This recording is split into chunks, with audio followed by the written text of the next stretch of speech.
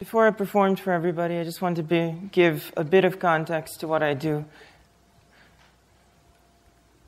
I was fortunate to be born into a family inclined towards the arts. My great-grandfather was an Eastern music scholar, as well as a multi-instrumentalist. He played many instruments, including the violin, harmonium, sarangi. His daughter, my grandmother, was an Eastern music scholar as well as a stage performer. That's her dressed as a man. Her brother is one of Pakistan's last remaining orators, and his wife was one of the country's leading Kathak dancers. My parents were also musicians and saw my musical aptitude and love for music at an early age and had me classically trained in piano since the age of 6. I'll show you a short clip of one of my pieces.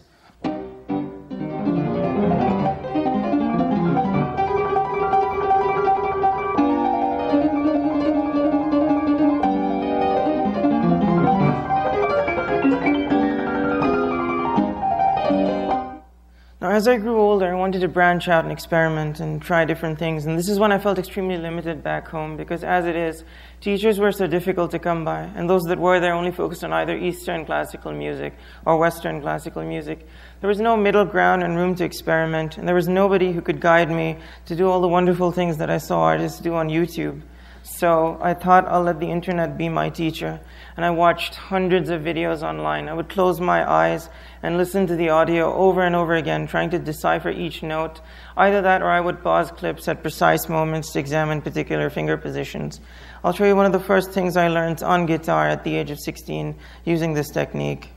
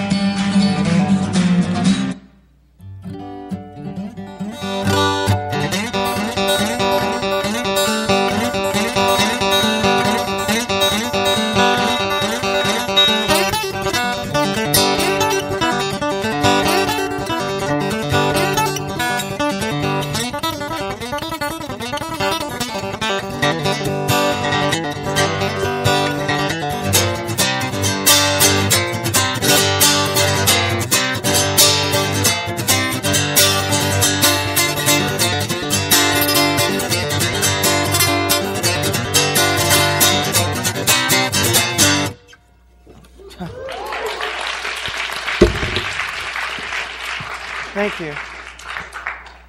So why stop there? Why not use all this instrumental knowledge that I'm learning to write my own musical compositions? Using the internet and all these various tools, I thought, why not write my own orchestra pieces? Something like this.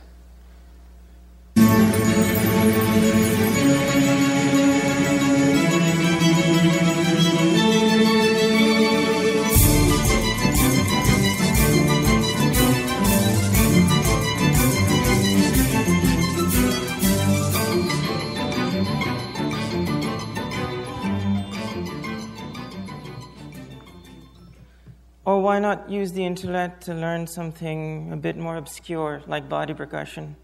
Bear with me. Wow.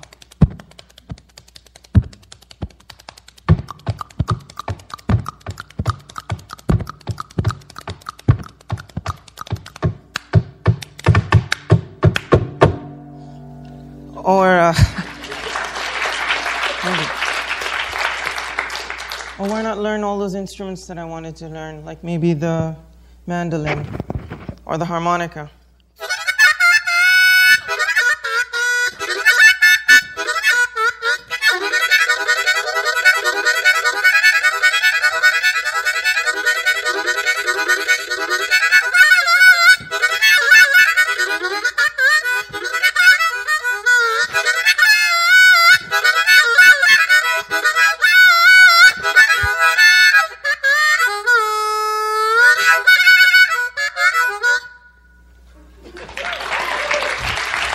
But it doesn't need to stop there. It doesn't need to stop there. Why not combine all these things into a film I could direct?